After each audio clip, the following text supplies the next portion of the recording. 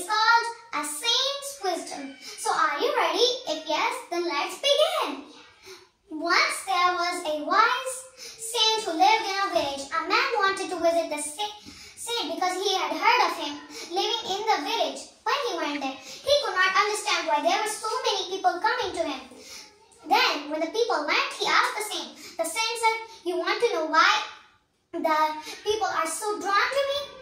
And then the man replied, "Yes, you have no wealth, you have no high position, you live in a rampaged house, you have no fine clothes. Why do they all like you and come to your house?" And then the saint said, "Take my ring and go to the market and ask somebody if they could provide you with one golden chain in exchange of it." And so the man went to the market, and after some time nobody wanted to give him a gold chain, or they did not offer anything to the man. The man went back to the saint. The saint said, "Now take this to the jeweler shop and go ask him."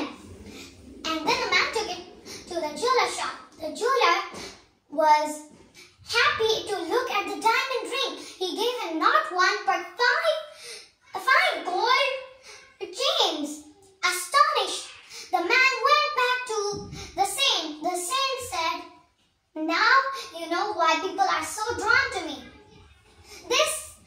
This ring is no ordinary ring but a diamond one. Only a jeweler can understand its value. Like that, many people like me for my knowledge, and that's why they all are drawn to me for lectures." And so the man learned that he should never do that again. He apologized and said sorry for the way he misbehaved with the saint. Moral of the story: we should never judge a book by its cover. The appearance of the other does not, sometimes the appearance of the other does not make sense why people like him, her so much, but it's because of their knowledge and wisdom people like them. Maybe it's because of their kind heart too. And so if you like my story, like, share, subscribe, and don't forget to hit the bell icon for my latest videos. Thank you, and until next time, bye bye and take care.